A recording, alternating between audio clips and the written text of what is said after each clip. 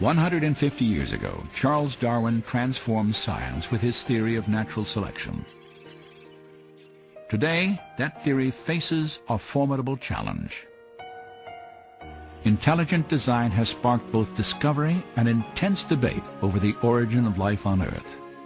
And for a growing number of scientists, it represents a paradigm, an idea with the power to, once again, redefine the foundations of scientific thought. Natural selection is a real process, and it works well for explaining certain limited kinds of variation, small-scale change. We have lots of examples of that, in fact.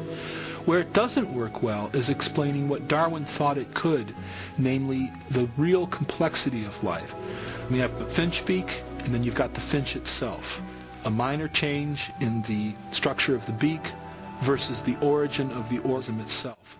These are different scales of phenomena. These are different kinds of problems. And the important problem for biology is to understand where natural selection works and where it doesn't, and why there's a difference. Evidence is very powerful, and all of us had the sense that if we let that evidence speak for itself, that it would lead us in a very different direction, away from natural selection and towards a different conclusion about the origin and nature of life on Earth. For Charles Darwin, natural selection explained the appearance of design without a designer. There was no longer any need to invoke an intelligent cause for the complexity of life. In effect, natural selection became a kind of designer substitute. But in the last half-century, our knowledge of the cell has just exploded. I remember the first time I looked in a biochemistry textbook and I saw a drawing of something called the bacterial flagellum with all of its parts in all of its glory. It had a propeller and the hook region and the drive shaft and the motor and so on. I looked at that and I said, that's an outboard motor. That's designed, you know, that's no chance assemblage of parts. But could Darwin's small, favorable variations have produced a bacterial flagellum? Some scientists doubt the possibility. How could something new, like a bacterioflagellar motor and all the components that go with it, how could it develop out of a population of bacteria that don't have that system? When each change, according to Darwin's theory, has to provide some kind of advantage. Imagine such a scenario early in the Earth's history. An evolving bacterium somehow develops a tail and perhaps even the pieces necessary to attach it to the cell wall. Yet without a complete motor assembly, this innovation would provide no advantage to the cell. Instead, the tail would lie immobile and useless, invisible to natural selection, which by definition can only favor changes that aid survival. The logic of natural selection is very demanding. Unless the flagellum mechanism is completely assembled and actually works, natural selection simply cannot preserve it. It cannot be passed on to the next generation. The important thing to realize about natural selection is it selects only for a functional advantage. In most cases, natural selection actually eliminates things that have no function or that have a function that harms the organism. So if you had a bacterium with a tail that didn't function as a flagellum, chances are natural selection would eliminate it.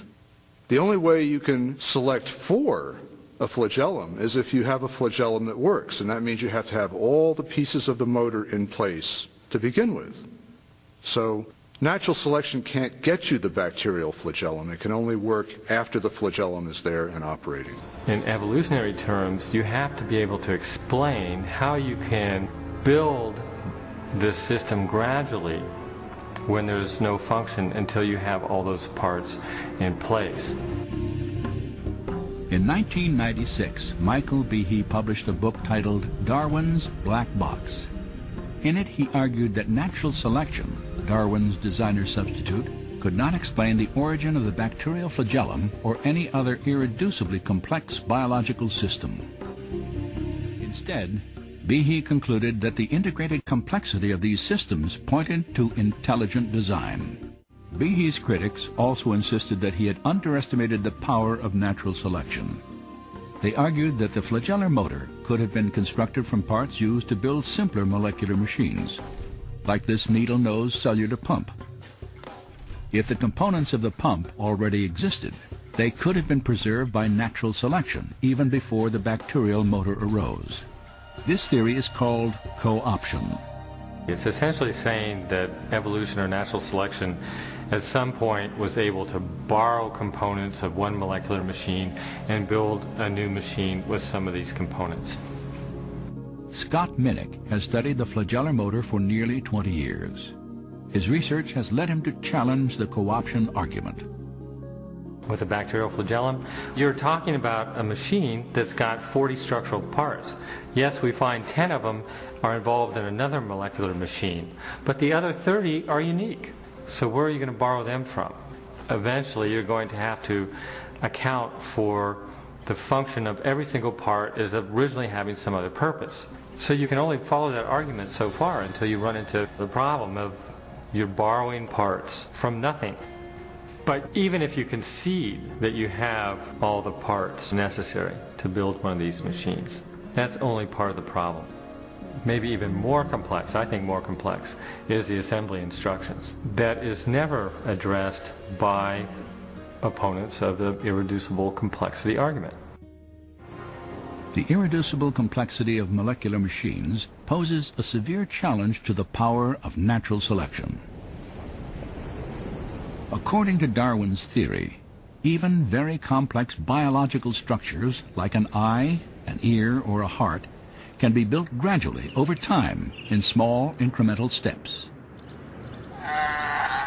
Yet, as Darwin made clear, natural selection can only succeed if these random genetic changes provide some advantage to the evolving organism in its struggle for survival. By definition, natural selection could not have functioned before the existence of the first living cell, for it can only act upon organisms capable of replicating themselves, cells equipped with DNA that pass on their genetic changes to future generations. Without DNA, there is no self-replication. But without self-replication, there is no natural selection. So you can't use natural selection to explain the origin of DNA without assuming the existence of the very thing you're trying to explain. 150 years ago, scientists did not know about irreducibly complex molecular machines. Yet Charles Darwin anticipated the difficulty that systems such as these could pose to his theory. If it could be demonstrated that any complex organ existed which could not possibly have been formed by numerous successive slight modifications, my theory would absolutely break down.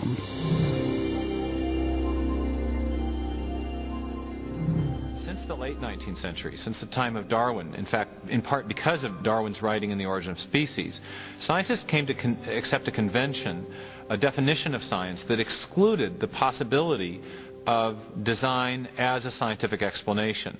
And that convention has a name. It's called methodological naturalism. And it just means that if you're going to be scientific, you must limit yourself to explanations that invoke only natural causes. You can't invoke intelligence as a cause. And yet, curiously, we make inferences to intelligence all the time. It's part of our ordinary reasoning to recognize the effects of intelligence. Since its discovery, scientists have tried to understand how a rotary motor could have arisen through natural selection. As yet, they have failed to offer any detailed Darwinian explanation.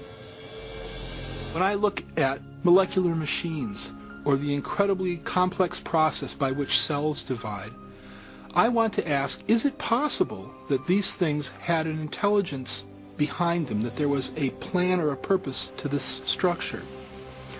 Science ought to be a search for the truth about the world. Now, we shouldn't prejudge what might be true. We shouldn't say, I don't like that explanation, so I'm going to put it to one side. Rather, when we come to a puzzle in nature, we ought to bring to that puzzle every possible cause that might explain it. One of the problems I have with evolutionary theory is it artificially rules out a kind of cause even before the evidence has a chance to speak. And the cause that's ruled out is intelligence.